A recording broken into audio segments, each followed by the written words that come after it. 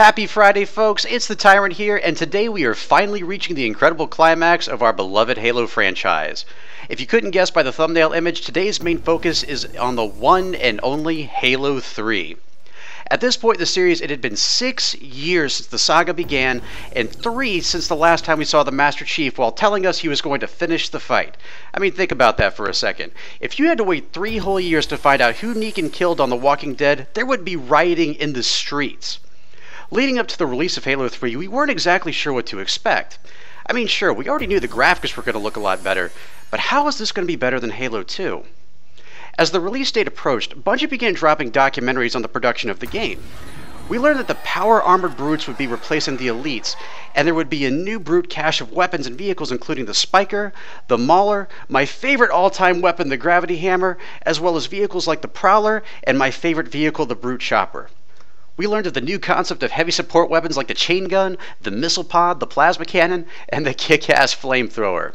And to add even further to the arsenal, there were now 4 grenade types, with the spike grenade and the firebomb making their official debuts.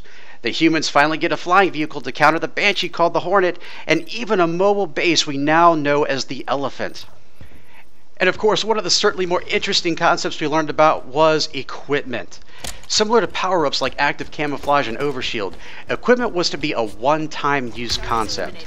The main difference, however, is that unlike standard power-ups, they needed to be used strategically. They could hurt you as much as benefit you if they were used in the wrong place at the wrong time. Take for instance the power drain. Yes, it could decimate enemy shielding and even EMP vehicles, but if deployed too soon, it could do the same to you. Same with the regenerator. If you deployed it in the middle of a firefight, your opponent would stand to benefit from it just as much as you. This served to add a new and interesting strategic dynamic that would become unique only to Halo 3. But they weren't done yet. A magic thing called theater mode was introduced. We can now fast forward, rewind, or even stop time in any campaign or multiplayer game we played. I still couldn't quite wrap my mind around that one, especially when they talked about a free roam camera option, but time would tell. And it certainly wouldn't be the only thing that I couldn't wrap my mind around. Of course, I'm talking about Forge mode. I mean, think about it. The ability to manipulate maps and create new ones was something that sounded so absolutely amazing that my narrow-minded self just couldn't understand how it would work. Would we have some sort of God cam where we would be looking down on the world? Or would it be some sort of direct interaction? Of course, we later learned that it was a simple, interactive, seemingly all-powerful monitor that would allow us to make all the manipulations we needed, but the idea was so new to me. At the time, it just seemed so impossible to even fathom. But the icing on the cake for me personally was the announcement of online co-op. Up until this point, most Halo fans deemed this to be impossible due to how the campaigns were coded, and that there was no way the same campaign could link up the same way on multiple consoles. Not only did Bungie prove these people wrong, they one-upped even that and implemented a 4-player co-op system which featured 4 unique characters, allowing up to 4 people at once to play the campaign together on Xbox Live. But the best things we had to experience weren't even fully realized until we actually got to play it for the first time, and were able to step into this living, breathing world with graphics polished to perfection, and getting to see our 2 heroes, the Master Chief and the Arbiter, fighting side by side against a common enemy. It became instantly realized that Bungie had blended the best of both worlds of Halo and Halo 2 together perfectly. Once again, we had large, open maps with tons of options, just like in the first game with the classic bouncy physics to top it all off, but with the awesome new features and weapons that were added in Halo 2. This was what Halo felt like it was always meant to be. They had learned from the mistakes of their previous game, most notably with the concept of boss battles. Rather than implementing creatures with universe-breaking mechanics, the concept of the AI-controlled Scarab was introduced. But even as threatening as these towering monstrosities were, they could still be defeated by conventional means, and man, who didn't receive a sudden rush of adrenaline and satisfaction one of them blew up in a blinding flash of light.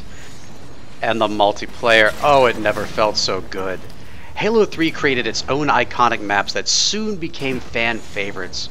You had maps like Valhalla, which served as a spiritual successor to Blood Gulch, the epic map Guardian, and my personal favorite Halo 3 original map Construct, as well as so many others.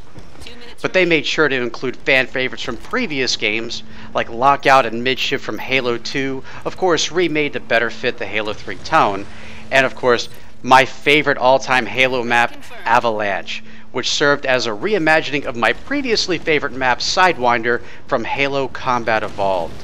This was true fan service to the max. But there was still so much more. Achievements were added both in campaign and multiplayer in order to allow players to set and obtain certain goals for themselves, a major feature that further added to Halo 3's replay value. And of course, there was one more thing. The thing that put my very self on the map as a Halo player. The ability to collect game-manipulating skulls throughout the campaign and permanently retain them for future use. When used all together on Legendary, we called this Mythic difficulty. This was a difficulty in which I created alongside my dedicated community that Bungie officially praised and even implemented as challenges in later titles. This even carried over to later games in the form of achievements and items you could unlock for your avatar. This was the power of the community and Bungie's dedication to its satisfaction. This was only further showcased in the form of the Bungie.net file share system, which allowed players to share their custom maps, game types, screenshots, and film clips to the entire community via Xbox Live or their very own website. And yet there was still more to come. As time went on and YouTube became more and more of a sensation, Bungie realized that the community had an increasingly desired hunger to share their experiences outside of Bungie.net as well. You see, at the time, capture cards were not only expensive, but they also required very powerful PCs in order to be run successfully. So what did Bungie do? They implemented their own in-house rendering service where, for a small fee, they would render your videos for you. From there, folks could either choose to play them back directly on the website, or they could download them and upload them to other media outlets like YouTube. If there was one thing that made Halo 3 stand out the most, it was the visible relationship that Bungie had with the community and the way the community grew and flourished. There was once a time when you could sit at your computer looking at the Halo 3 forum on Bungie.net, refresh the page just a mere couple of minutes later, and all of the topics would be different. Why? Because that's how many people were surfing the forum at any given time. That's how big the community was and how active each and every member made themselves. That's how much they cared, and that's how much Bungie cared. Halo 3 served as a culmination of years and years of hard work and fan service, with each game being bigger and better than the last. This was truly Halo at its finest, not only in terms of the game itself, but also in the way the community worked together and communicated with each other alongside its favorite team of game developers. But, like all good things, they eventually come to an end. As Isaac Newton once said, what goes up must come down. Halo 3 would be the final game that only served to refine and add to the classic Halo experience we had all come to know and love.